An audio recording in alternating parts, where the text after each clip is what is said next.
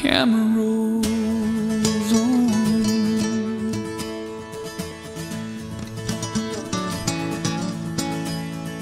The ratings are waiting on the next sensation.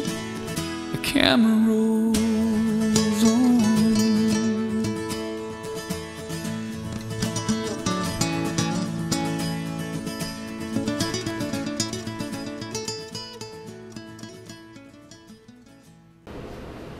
Allison was making the record, and it didn't have a title track. She said she didn't have everything. She called me and said, "I need you to write a song." And a lot of writers do their best work when they're really down and out. You know, we had nothing, which is where all the songs that I like of mine are from. Just that era of not being able to know where the next meal is coming from, how to pay the rent. But when you get to a certain level of success, when you don't have to worry about any of that kind of stuff, all of a sudden you get happy. You know? So there goes all your inspiration. And I gave her probably 13 songs for that record, and she nixed them all. They just weren't. She liked a lot of them, but they weren't right for what she was doing. She has a certain thing that she's trying to do. And she called me and said she needed another song, and I said, well, you know, I'm kind of like going through the rejection that you just laid on me over the first 13, so why don't you come down to the house and hang out? And we'll hang out and talk about what's going on in your world. And she did. And she made some grilled cheese sandwiches. And she hung out for about, I don't know, she was there a better part of the day. And I had this thing that I was working on.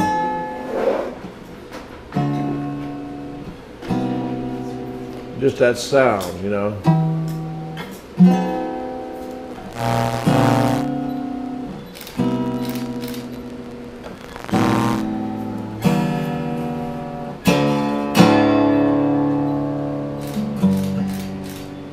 Right, just that little chord progression, E minor, to the alt, the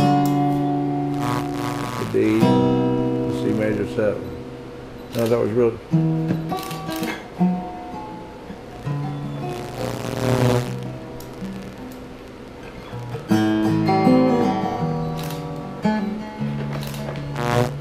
And that's where it came from. I had that part, I just had to wait on the lyric.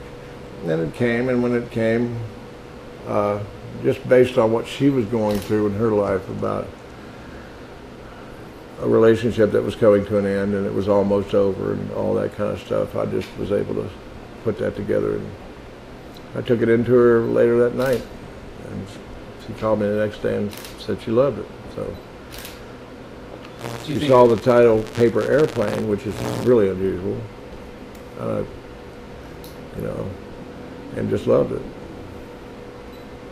I don't know where, you know, I don't know where it came from. It just, you know, most of the great songs that you hear throughout the ages, the writer will tell you that, you know, it was just given to them. You know, you write it in an hour, and it just comes out of you as a writer. The songs that you have to chase are the ones that are not really that valuable, not to me. If I have to work at it, it doesn't really happen. I can't work at being inspired. You've been watching a Ladak Productions presentation.